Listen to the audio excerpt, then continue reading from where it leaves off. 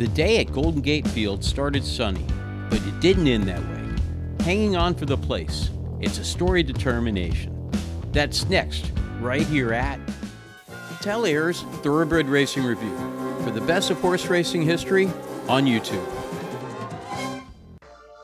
A wet track awaited the first race at Northern California's Golden Gate Fields in February 1989. The race started out pretty normally, but we fast forward to the stretch. Those two are right together. Current Lady on the outside sticks her nose. Check out the rally on the outside that jockey Nate Hubbard was making aboard a filly called Sweetwater Oak. But it took an unexpected turn, just lengths from the finish line. Here comes Lystra. Excuse me, that's not Lystra. They're moving through the stretch. It's Current Lady on the inside. On the outside, that's Sweetwater Oak in the Muddy Silks.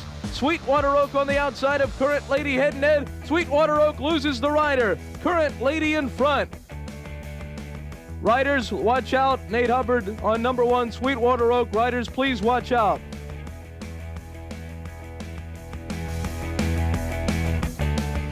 Well, I hung on to her and then I thought about dropping off. And I looked back and saw the rest of the horses and then get run over. He held on for the place, literally. For the best in historic horse racing action is Thoroughbred Racing Review.